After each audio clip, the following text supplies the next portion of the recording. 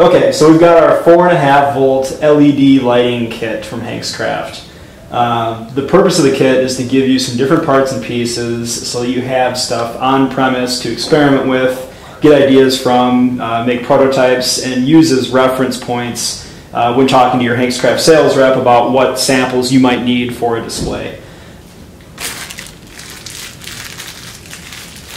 Okay, so now we've got everything out and kind of ready to go here. We'll start plugging some of this stuff in.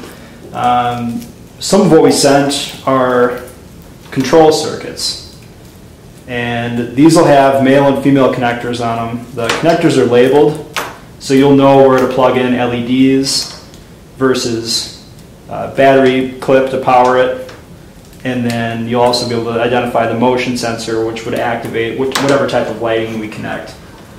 So just to give you a quick example of how this works, we'll take the battery clip, plug that female connector into the male connector, which will only fit one way, so you don't have to worry about breaking it, and then go into one of the LED options that we've got in here. This is a ribbon LED strip, and the label says 60 lights per meter blue, 4.5 volt.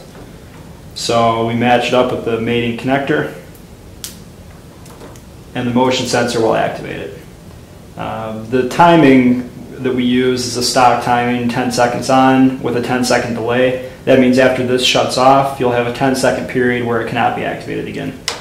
To give you some different options, we've got a strip of blue, green, red, and white.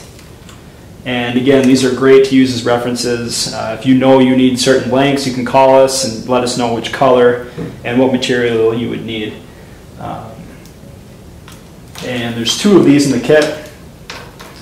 We've got another one that's a motion sensor, and one that has 2 connectors for LEDs. Some of the different types of light we've got in here are 1-watt LEDs. We call them high power LEDs. We've got a couple white ones, red, a blue, and a green. And we'll go ahead and plug one of these in. So we'll take that motion activated circuit, plug the battery clip in, and then with the one that's labeled LED, we'll plug in the LED. And then that's going to be pretty bright in the camera, I think, but you can kind of see we've got that lighting up there. And these LEDs all have labels on them so that you can identify them. If you find one that you like that'll work well for the display, you can read what the label says and let us know what you used. Some of the other types of 4.5 volt lighting we've got in here are what we call RGB LEDs. And again, you can't hook it up wrong. There's only one way the connector will fit.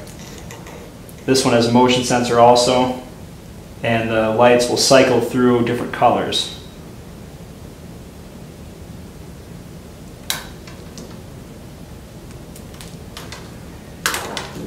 And then we've also got some different types of LED strings.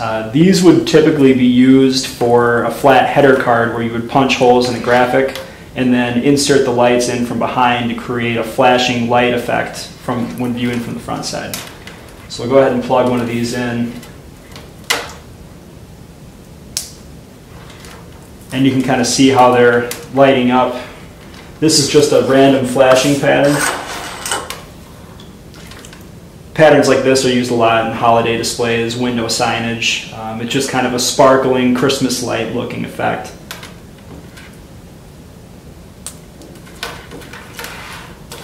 And then we've got another type of string in here.